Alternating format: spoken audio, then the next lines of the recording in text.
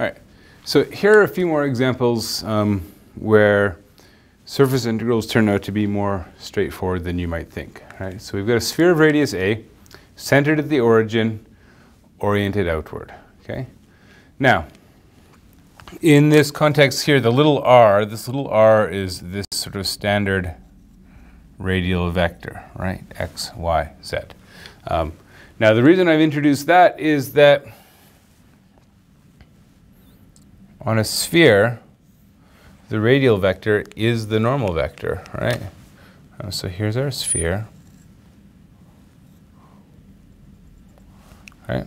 And at any point, the normal vector is the same thing as the vector, pointing from the origin, right? They're parallel, right? So a unit normal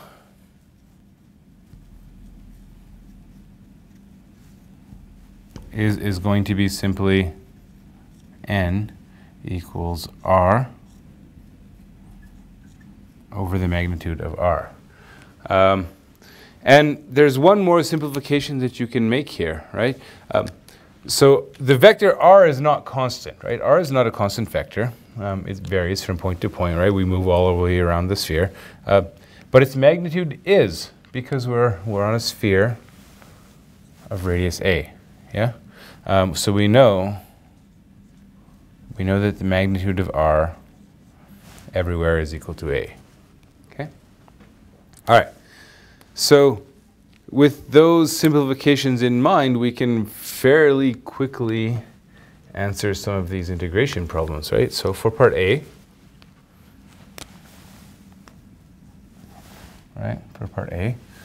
we're going to do the integral over S. This is going to be another one where you might find it easier to work with this form of the surface integral, because then you don't have to worry about, if you can see the answer without parametrizing, then save yourself the trouble of parametrizing. So what we would have here is that f dot n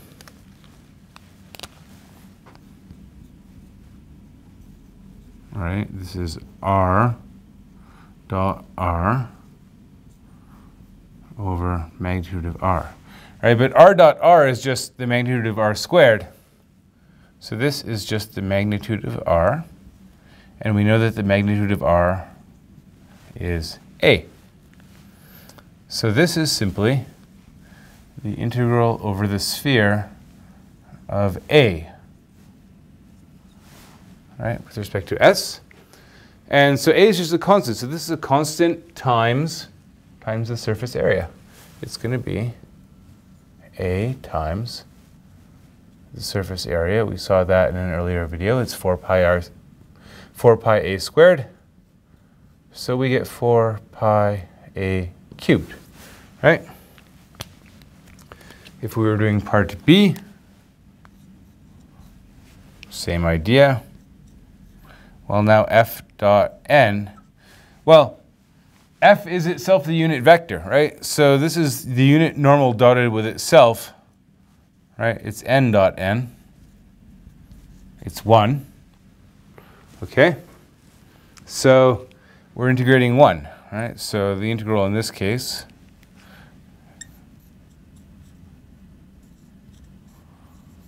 it's just the area of the sphere,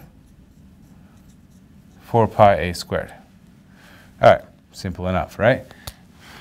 This last one, I should warn you, be careful about setting things equal to constants, because pretty soon we're going to be looking at, divergence theorem, Stokes theorem. We're taking derivatives, right? One of the easy kind of pitfalls, mistakes to make, is you set things equal to a constant, and then you take the derivative, and of course you get 0. But these are only constants once you restrict them to the surface of the sphere. So if you're looking at a vector field which is defined everywhere, not just on the sphere, the derivative is not going to be 0, right? The magnitude is not constant. It just happens to be constant when we restrict to the surface that we're interested in. Something to be careful about. Last one. Now, this last one, the reason I put this in is that this is a very important type of vector field in physics, right? Because this is a vector field where when you compute the magnitude, right, the magnitude is 1 over the magnitude of r squared. Because you're going to get the magnitude of r over the magnitude of r cubed, right? So this is the type of vector field that you're dealing with for all of these forces in physics that follow these so-called inverse square laws. Gravity is one such force. Electrical force is another example. Here's what the electric field looks like if the electric field is generated by a point charge, Q. Okay, so Q is the charge. It's Q over 4 pi. This epsilon naught is this universal physical constant, the I think permittivity of free space, or is it permeability? I think it's permittivity. So this is a constant out front times this vector field, right? So if we know how to deal with this one, then all we got to do is multiply by a constant. We'll come back to this one and we'll try to understand exactly why that makes sense as the electric field for a point charge. We'll look at something called Gauss's law, which relates to this. Okay, so for the last one, F dot n, right? We have r over the magnitude of r cubed dotted with r over the magnitude of r. That gives us this inverse square, right?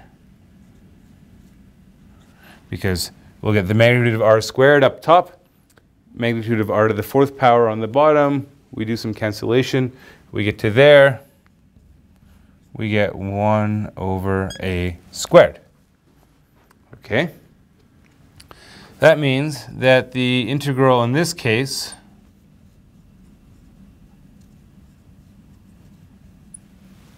it's 1 over a squared times the area of our sphere, 4 pi a squared. We get 4 pi on the nose. Notice that it doesn't depend on the radius.